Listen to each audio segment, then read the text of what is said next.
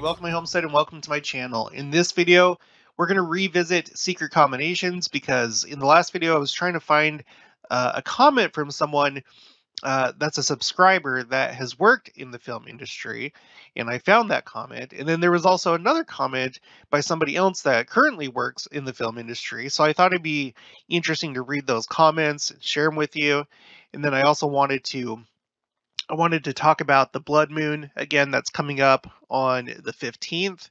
It's the night of the 15th, early morning of the 16th, because somebody found that graphic that's talking about the 15th, 16th being the midpoint of this long series of lunar eclipses. So I want to take a look at that and share that with you. So we'll start here with Michael Douglas Skewes. Now, judging by the profile picture, it looks like Hollywood may have left a mark on him. I'm not sure, but he has got out of it, or at least he didn't go down the path that he could have. So we'll start off with his comment. But before I do, before we talk about the evils of Hollywood, I thought that this would be a good video to bring up Bottlesodes again, Bottlesodes.tv. Now, this company has donated my microphone to me, and they do essentially a streaming service for children. This is an alternative to Netflix, YouTube, Disney Plus, things like that, that may not be the best for your kids. And, we're going to read about that a little bit more here with these comments. This one from Michael Douglas Skewes. So this is okay. So this is a husband-wife team.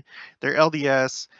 They're subscribers to the channel, and they produce content for children that's meant to not overwhelm them, not overstimulate them, and get them to spend more time in real life rather than attached to a screen.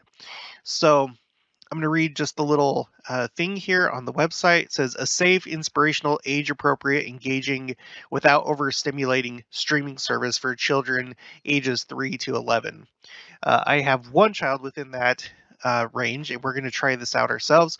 Bottlesodes TV is the Mr. Rogers neighborhood of the 21st century, because as we know, Mr. Rogers didn't quite, well, everyone... He passed away, but there was nothing really to replace his good, wholesome TV show. Something like that can't exist anymore in the world that we live. So it looks like Bottlesodes has resurrected it. Okay, so if you want Mr. Rogers, Bottlesodes.tv. Okay. Because we care about what happens after screen time just as much as what happens during screen time, our wholesome, and that's important, wholesome. That's one of the things that I enjoy where we live right now, because I've always lived in large cities. Okay, lived in Salt Lake, lived in Phoenix. Well, not so much Fort Hood. That's not. It's in the Killeen area, but this is the first time I've lived in a small town. And one of the things that we wanted by moving to a small town is a place that's more wholesome. There's still some, problems here, but it's so much more wholesome than the large cities.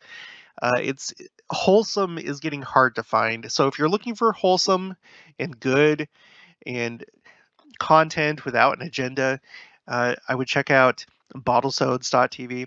So anyway, our wholesome content is designed to inspire children to learn more about or emulate what they watched, thus promoting independence, creativity, social and emotional well-being, and exploratory curiosity about the world around them. They'll get back to doing what children are meant to do. Play. Yes. More play, less screen time. So, and then you can do a free trial right here, and then it's a 14-day free trial, $5 a month, or $47 for the whole year, and you can watch it on all your different devices. Okay, so please support him. Check it out. If you have young children, if you have grandchildren, this is a good alternative. Instead of turning on Netflix or Disney Plus, or things like that are supposed to be safe, which we know are not, maybe do this instead. Okay, so let's get back to Michael Douglas Skewes and let's see what the realities that he has to share with us about Hollywood and the film industry. He says, you should read more Hugh Nibley and maybe a lot less movies.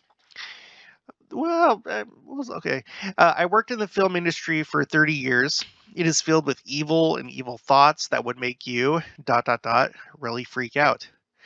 Uh, Now, I believe you because, again, I don't know how much of my audience, how many of you have, gone, um, metaphorically gone down the rabbit hole, so to speak, looked at all these different secret combination theories and stuff like that of modern day Getty and robbers. But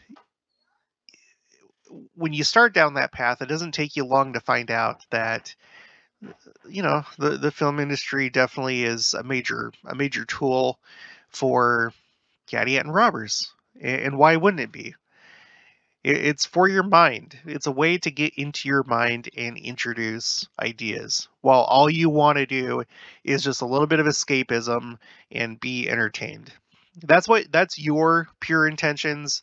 And then what they do is they take that and then they're like, what can we do with this?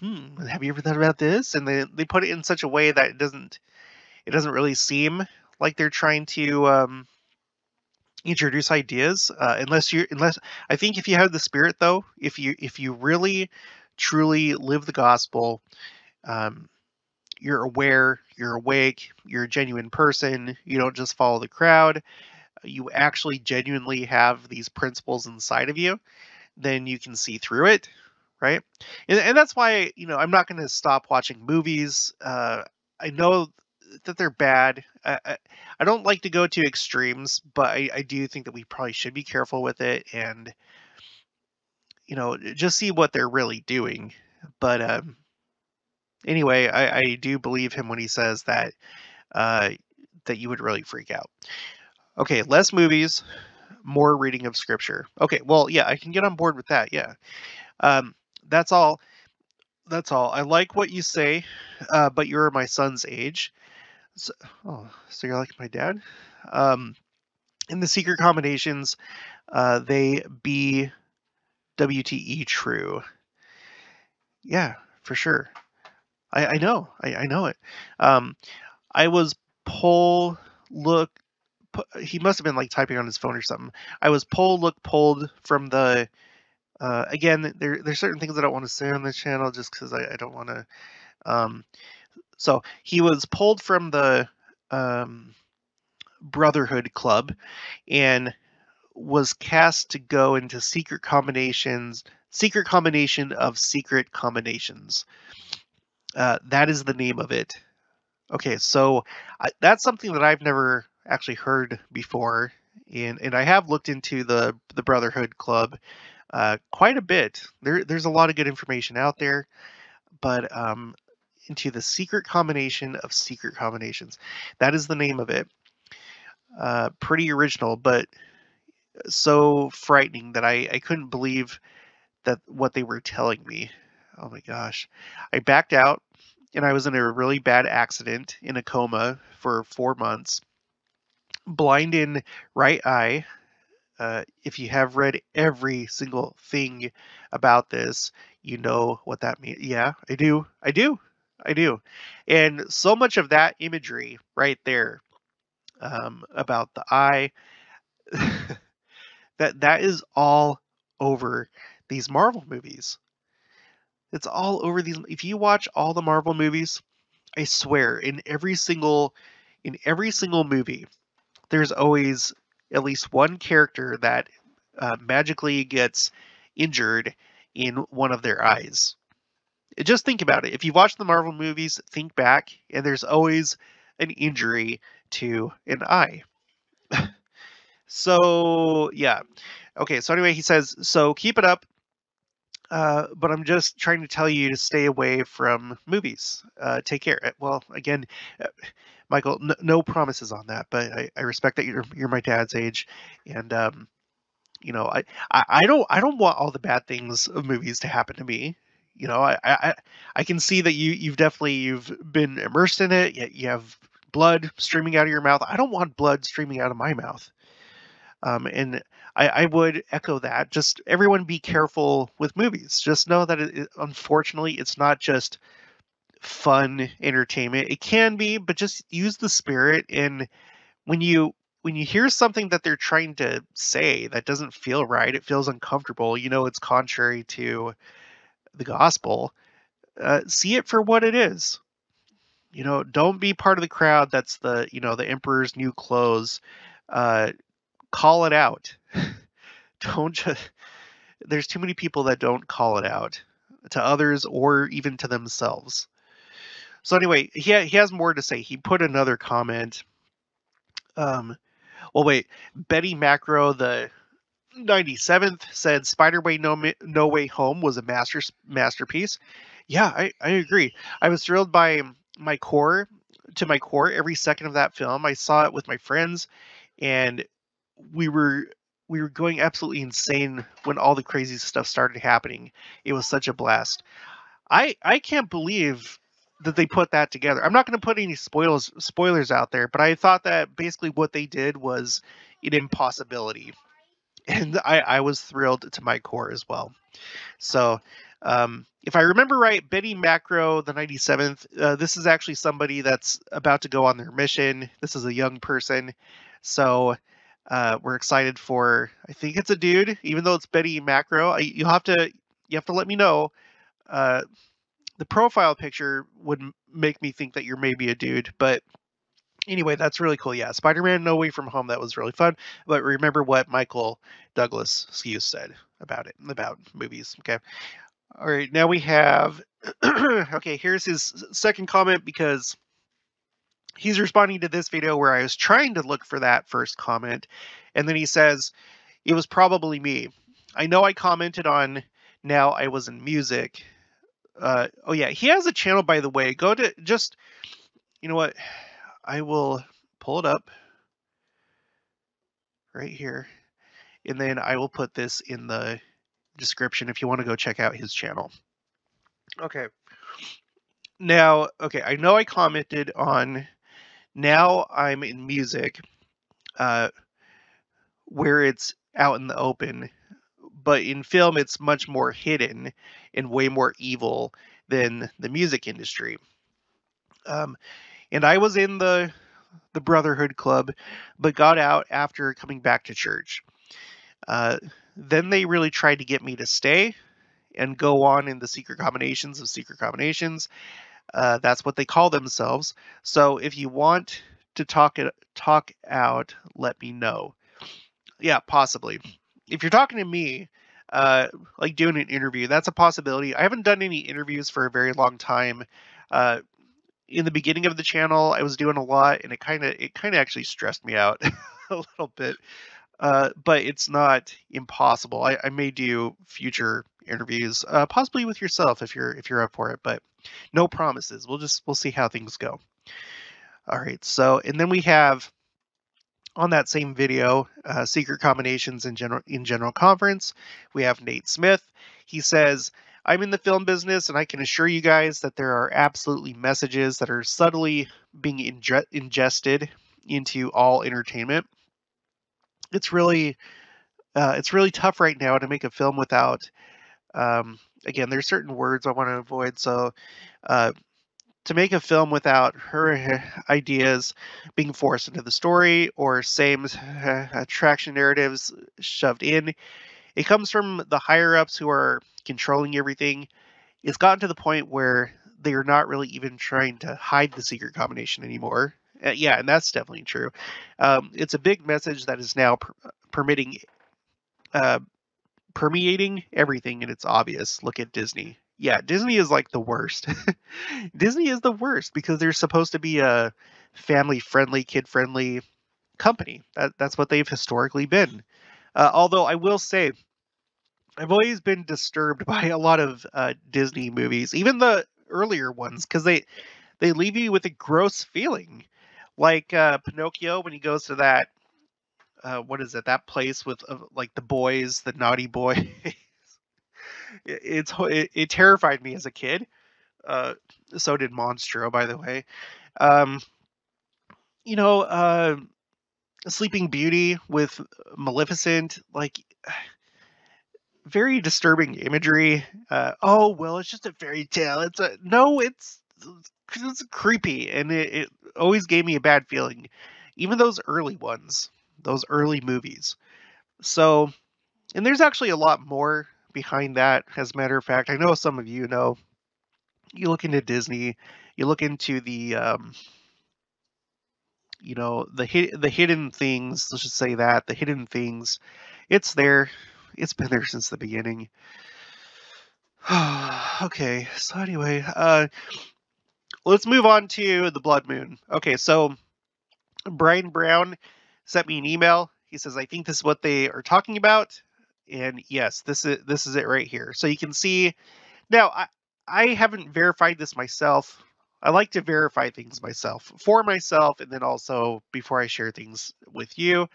But the fact that this person seems to have been able to coherently put this together using Photoshop or something. Probably Photoshop, I don't know. It looks really good. It wasn't a dumb person that put this together. I'm just going to assume that this is probably right. That these dates, you have these blue numbers right here down the middle, which are months. So I guess this starts in April of 2014, and then 100 months later, you come to May 15th, 16th, and then 100 months from now takes you to June 2030.